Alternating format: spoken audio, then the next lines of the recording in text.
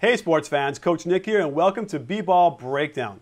I'm excited to have Dr. Justin Saliman on the show, an orthopedic surgeon specializing in sports medicine at Cedar Sinai in Los Angeles. We're here to talk about an exciting new technology that he invented that is going to reshape the landscape of how we treat meniscus repairs. So there are two ways to repair this kind of injury, and removal or repair. So Dr. Saliman, tell us which way is better? Clearly it's better to repair these tears. So we used to remove most every meniscus tear in the past and only repair the ones that looked like they were a sure thing for healing.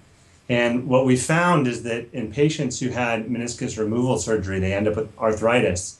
And their knee is also less functional. And for a professional athlete, especially at a high elite level like Derrick, it's very important that you have these pieces of anatomy that register signals to the brain so that he can do the amazing dynamic things that you see him do on the court. So there's a lot of good reasons to preserve the meniscus, but the problem is our techniques that we've used in the past only work for certain tears and don't have the healing rates that we would like to see. It's one of the procedures that's more likely to fail that orthopedic surgeons perform.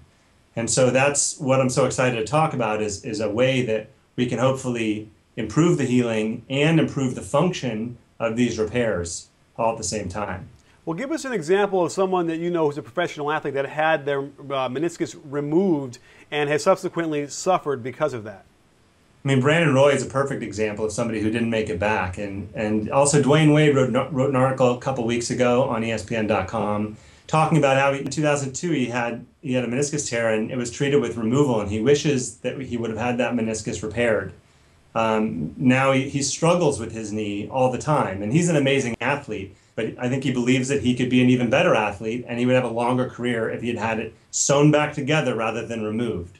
Well, today Derrick Rose had his meniscus repaired in Chicago, and I'm kind of curious, can you talk a little bit about what procedure they used? Are you familiar with what they did to fix it? Well, fortunately, they sewed it back together. They repaired it rather than removed it, which is that's a good step forward in the right direction. Why has the meniscus repair procedure over the last several years been, I don't want to say archaic, but what has prevented doctors from having more success with this kind of thing? That's a good question. So, there's a couple different ways that have traditionally been used for meniscus repair, and these involve pushing needles through the tear and then tying it or locking it back to the capsule in the back of the knee. We've never had good ways to sew the meniscus to the meniscus and compress the tissue anatomically, line it up the way it was before it tore, and compress it evenly throughout the entire tear region. That's something that has been very difficult to achieve until now. And what we've introduced is basically a technology where you can go in and sew it back together, as though you took the meniscus out of the knee and sewed it back together and then put it back into the knee. And it's going to make all the difference for these players being able to go back to sport at the same level of effectiveness as they had before they were injured. A good example is Adrian Peterson, who had an ACL tear, but he didn't tear his meniscus. So his meniscus were pristine, and he makes it back with an amazing recovery. And then other players who have meniscus problems never quite make it back to the same effectiveness. It's so common. And hopefully that as this device is used more and more, this new technology, we're going to find that these tears aren't a big deal because you can sew them back together. They're going to heal effectively, in my opinion, and they're going to function way better than we've ever had meniscus repair function before. Can you briefly describe how the actual instrument works and what it does to give you such great results? It's a really fun device. You hold it sort of like a gun, and there's a long stem that's smaller than a pencil that's inserted arthroscopically through the same two poke holes that you would remove the meniscus. You can now repair it. And that goes into the back of the knee, and it changes shape once it's back there, and it lets you sew, meaning put stitches back and forth in the meniscus. And you can sew it together in any way you think is best to compress that tissue together. Whereas before, we would push through the meniscus with needles and with implants and try and get it repaired that way. And a lot of the times, we were left with unsatisfactory and ineffective repairs. When a professional athlete tears their meniscus, they're going to have it repaired most often with something called inside out.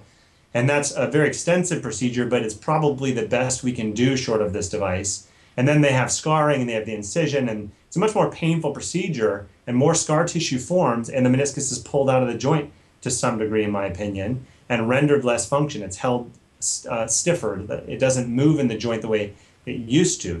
Well, looking at the fact that Derrick Rose had his ACL torn and now he's got his meniscus in the other knee, is there any kind of connection that you might see from your experience?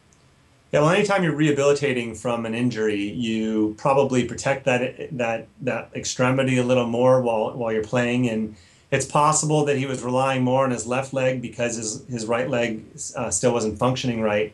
I'm not sure exactly what he had done in that surgery. I know he had an ACL. I'm not sure if there was anything performed on the meniscus or not. But in the end, perhaps he was protecting himself a little bit, and it led him to this injury, although I don't have any specific evidence to that effect. Is it anything related to repetitive use? If he was feeling a little discomfort in the back of his knee or on the inside of his knee, and then he decided to play through it, then yes, the repetitive, you can propagate that tear into something that all of a sudden becomes a much bigger problem when the tear becomes much larger.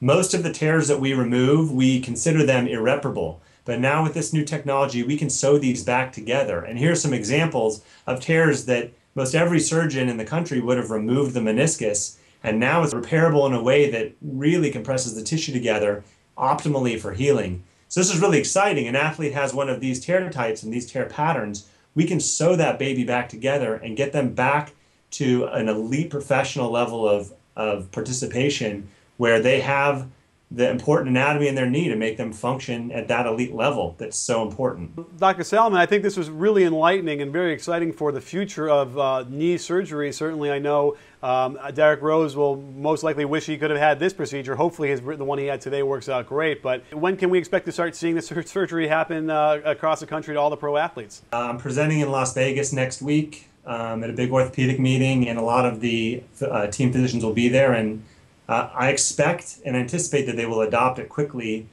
This is simply, in my opinion, better patient care, and I think it'll be standard. So hopefully it's coming very soon to a professional athlete near you, and thanks for having me.